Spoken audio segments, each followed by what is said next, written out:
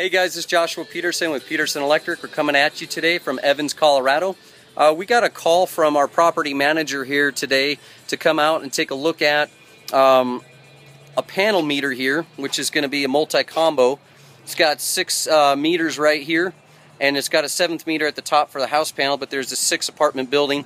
Somebody was getting in here messing around with the disconnect, and the lock was busted on the side. So we came out here and repaired this lock by us installing I don't know if you can see that. We basically installed a locking system and put some lock washers and nuts on the inside, and basically had to drill this out and cut it down a little bit, and now we can just install a lock with a key. And just so you know, you are allowed to do that because pretty much your power for the owners right here in this building. This job today wasn't much to do, but we had to come out twice. We had to look at it, and then we had to schedule power to be killed with the tenants, and then we had to come out and do the work. So it was about a 2-hour job, but it was a $150 job with time and material.